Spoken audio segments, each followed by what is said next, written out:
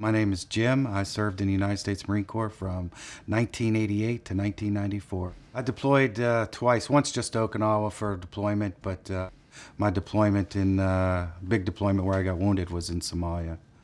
I was Operation Restore Hope. We were the first ones over there, the Marine Corps. We went over to try to help feed the Somalis and wound up turning into a combat mission, basically. People were getting trigger happy. That was the main thing. That's how I wound up getting shot. It's even harder to deal with when you get shot by friendly fire, I think. I got released May of '94. That was about a year and a half after my 4-year enlistment. You have sleeping problems and, you go through a divorce, all that happens. It just takes a toll on you. It exacerbates your symptoms, basically. Back in '01, where just too much at one time, and it all crashed at one time. That's when I started getting real treatment for my post-traumatic stress disorder.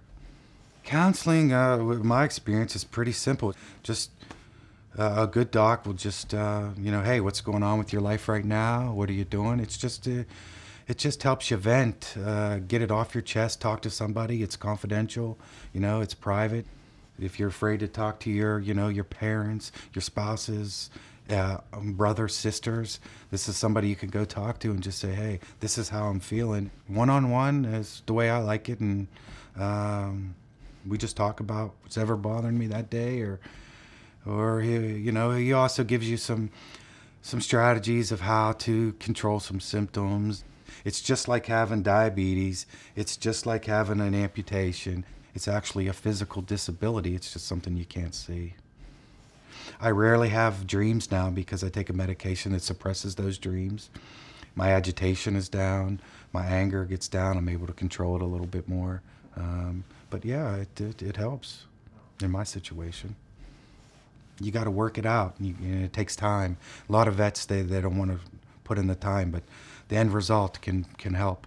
Like, I've been in VA, and I've always had a good psychiatric help from the Veterans Administration.